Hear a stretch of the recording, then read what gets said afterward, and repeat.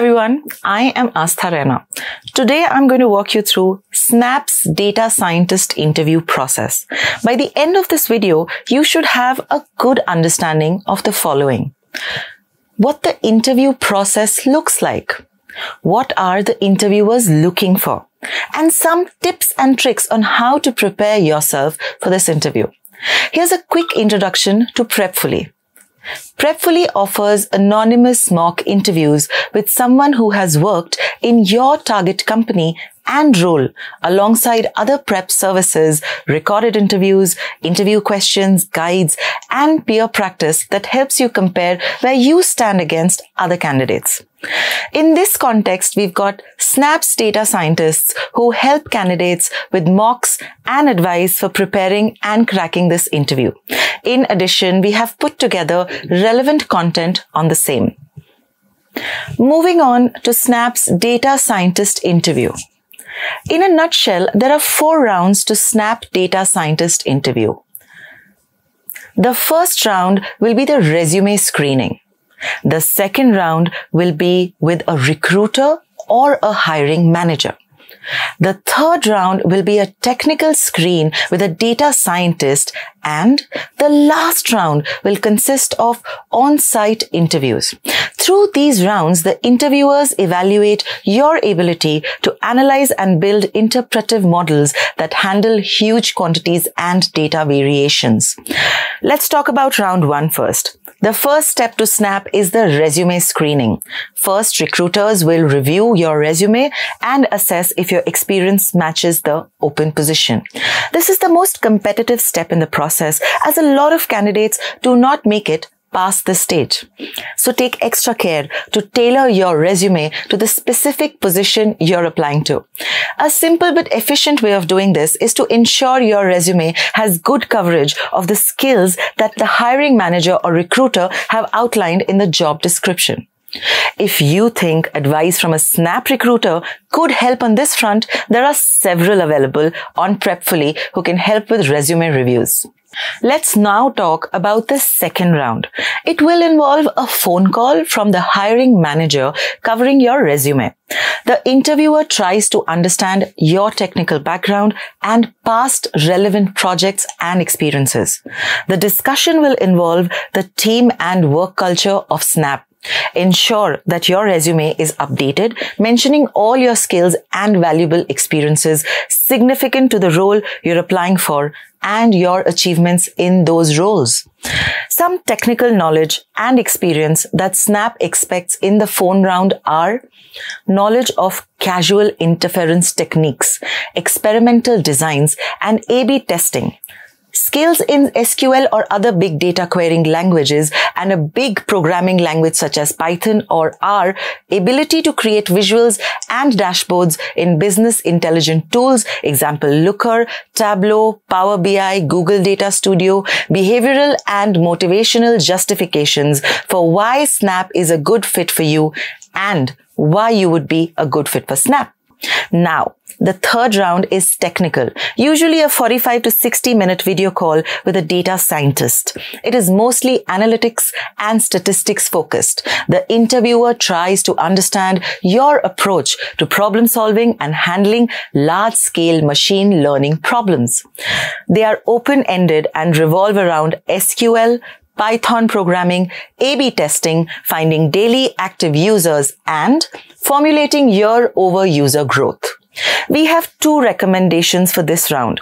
Brush up on your technical skills. Of course, it's important to prepare for quite a wide range of these given topics that I have mentioned earlier. You need to ensure that you give fast, crisp answers since your interviewer will want to cover quite a lot of ground to get signals across a range of technical concepts. Secondly, we would recommend pre-gathering a lot of information specific to Snap and its features, and also thinking about your take on how you could improve their products, and then test improvements for impact. Given its positioning as both a camera company and a social media platform that competes with Meta and the like, you might want to prepare an answer to how it can compete with other major social media platforms. And here are a few tips to help you prepare for this round. The first tip will be to reverse and strengthen your fundamentals of product design, Python, and SQL. Secondly, thoroughly reviewing the company's profile before applying is always good practice, so you have a basic idea of the most important technical skills. Lastly, while thinking about your answers, try not to be completely silent. Don't take too many pauses, too long. We'd recommend thinking out loud so the interviewer can course correct you if necessary. Lastly, the final round is an on-site interview round of 5 interviews on machine learning, statistics, and cultural fit. This is the most intensive interview process, including project discussions with team managers and Snap's data scientists. Case studies and statistical discussions included. The first round involves machine learning concepts. This round often includes questions related to word embedding, how to make a good balance of exploitation and exploration for the user feeds, creating a multi-classifier using only a binary classifier, and questions similar to this. The second round is also related to the concepts of machine learning. In this round, you will be asked more ML questions. Some candidates reported being asked to derive a logistic regression formula. Others had questions around loss functions and solver, gradient descent, etc. The third involves the leadership and behavioral questions. In this round, the interviewer will try to understand your reasons for leaving your current job and joining Snap. Your ability to function and work frictionlessly with other people in a team is one of the most fundamental needs of any company. A lot of candidates underinvest in prepping for this round since they assume it's easy to talk about motivations and past work. And this is a key reason for failure. Your interviewers are trying to assess if you are able to be concise and efficient in communicating your stories, but also if they align with what Snap values in its employees.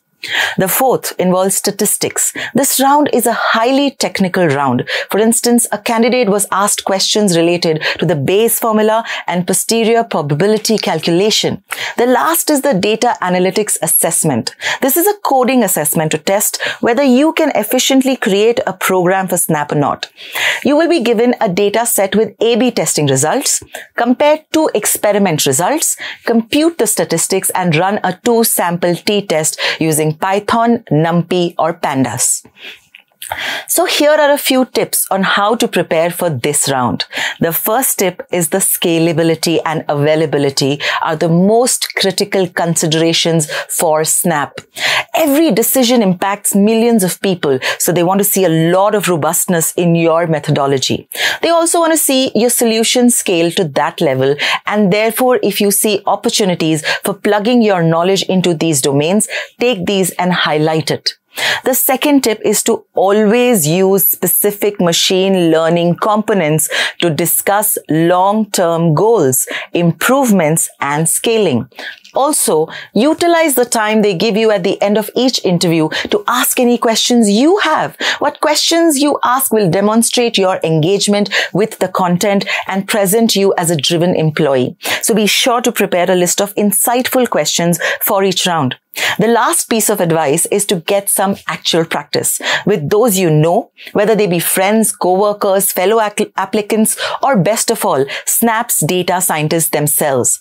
Find out what others think of your anecdotes and whether or not you're succeeding in conveying key takeaways.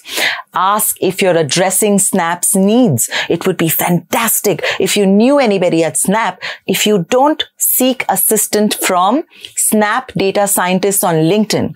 That's all from us. Once you feel ready for some practice or just want a sense check of your preparation level, you can book an anonymous mock interview with a data scientist from Snap on Prepfully. There's a link in the description below. In addition, you can check out our in-depth written guides, which will get updated constantly as to any changes made in the hiring process. Finally, if you have follow-up questions about the interview, ask in the comments below. And if you found this video helpful, don't forget to like and subscribe. Thanks and good luck to you. Thanks for watching the video. If you liked it, please subscribe. Our website is prepfully.com. We've got lots of interview questions there. You can also schedule a mock interview with one of our experts. You can find the link in the description below. All the best from us at Prepfully, and we hope you totally rock your interview.